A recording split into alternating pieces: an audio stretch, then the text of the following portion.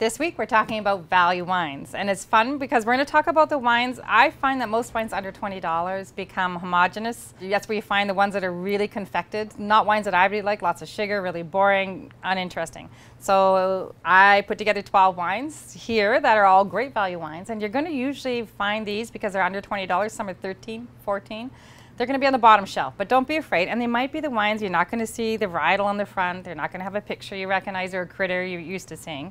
They're going to be wines that are actually interesting, made by farmers, small production, and great value. Most often they seem to be coming from, the regions that are hot right now, say Portugal, Spain, Italy, because some regions it's just a bit more expensive to make wine, and a lot of these estates have been owned by the family for a long time, so they're able to not have those costs of a new vineyard. So we have Bubbles. This Bubbles from Australia. We have White. This is a great Vinho Verde. This is definitely $12.50 on the shelf. And this is like bright and crisp and refreshing, and you would have this on a hot day. You would chill it right down. There's some tropical notes, some citrus notes. But it really well priced, something you can pull out anytime, because in the summer, that's when we're getting these guests that are stopping by. We're having impromptu parties and barbecues, I think more entertaining.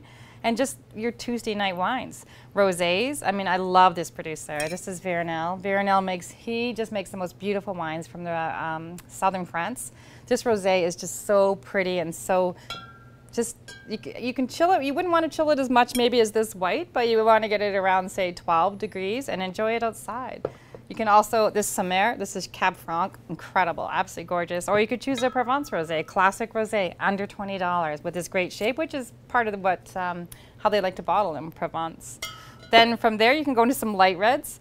Sometimes the bottle can be beautiful. This is a white. That bottle is gorgeous. That is, I don't think there's a lot of it in our market, but it's a beautiful bottle. They also make reds with a very similar and always under $20. You can choose something bigger like this Tempranillo. It's maybe not the prettiest label, but it's a delicious little wine. It's served, I know they have it at Sabor in Edmonton, some of the restaurants. It's a great value wine. This one we do know. You can see it's Chianti, also like $17 on the shelf.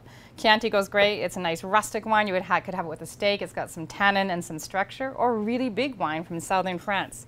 This is a great guy. His name is Christian. He makes this, he's worked for many of the biggest Châteauneuf de Pape estates, and he's sort of retired after his father stopped working. When his father retired, then he took over the vineyard.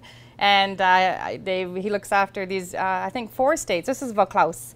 Most of his wines come from closer to the region Ségaré, which is in the Côte-du-Rhône village area. But it's a big, smooth, juicy, tannic. This is a big wine that could stand up to any of the bigger dishes that you might have, like something grilled and barbecued.